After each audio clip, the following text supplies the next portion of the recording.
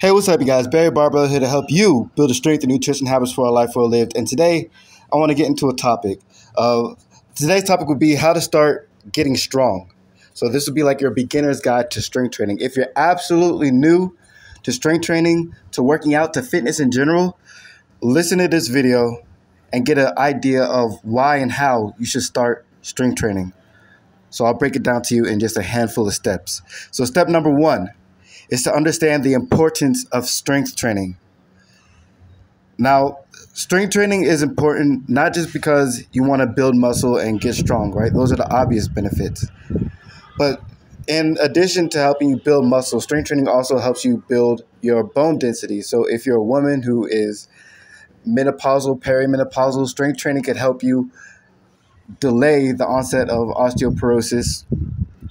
Or if you have diabetes or pre-diabetic, building that muscle mass could help you reverse your diabetes and boost your metabolism.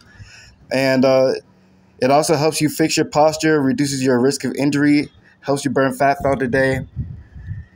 So there are a lot of reasons why you should start strength training. If you just want to enjoy a high quality of life, it's easier to enjoy that when you are strong. So yeah. I'd rather be like an 80-year-old man who's strong enough to, go on a hike every weekend than be an 80-year-old man who is weak and sick and in a nursing home. Well, that's just me. So that's step number one. Understand why you want to be strong. Understand the importance of strength training. Step number two is choose the right program. So I say step number two is choose the right program because everyone starts at a different level. Right, you can start as an absolute beginner with no fitness background at all, like you didn't even play sports as a kid, and that requires a different program than if you were athletic as a kid or you've done some exercise as an adult and you're familiar with the scene and you just want to get stronger. Right, those are two different starting points.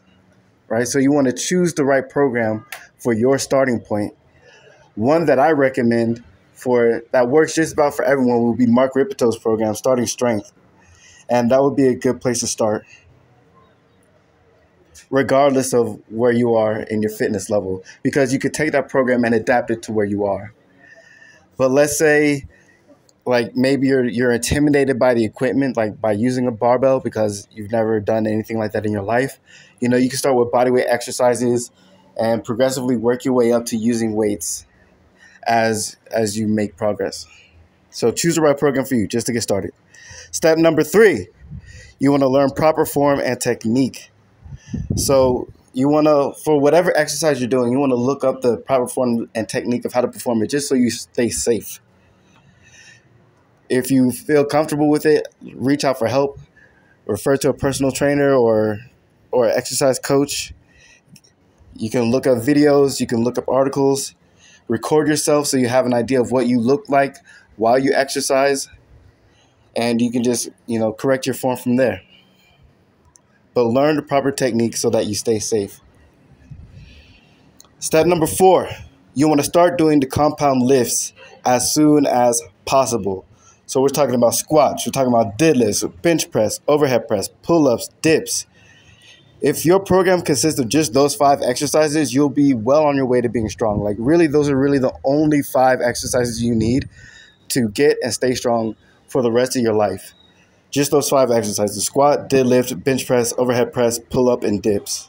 If you just did those 5, you're good to go. You're golden. So master those 5 exercises and, of course, learn more. Because there's always more to learn, and according to your goals and your fitness level, you may want to learn more. But you'll be fine with just those 5. I recommend those. Start with those compound lifts. And step number 5 is to gradually increase the weight and volume. So as you improve, you want to gradually increase the weight and volume. In the beginning, your progress will be faster. So if you're training 3 times per week, in the very beginning, it's very possible for you to increase weight every single time. But as that progress starts to slow down, you may need to increase the reps of your sets. Or Or just increase, instead of increasing every session, increase like every other session, increase once a week. Step number 6, make sure you rest. Take at least one rest day per week. And then step number 7, stay consistent and track your progress, because that's the only way you know you're getting better, if you're consistent and tracking your progress. So Barry Barbell, you guys have a great day. Peace.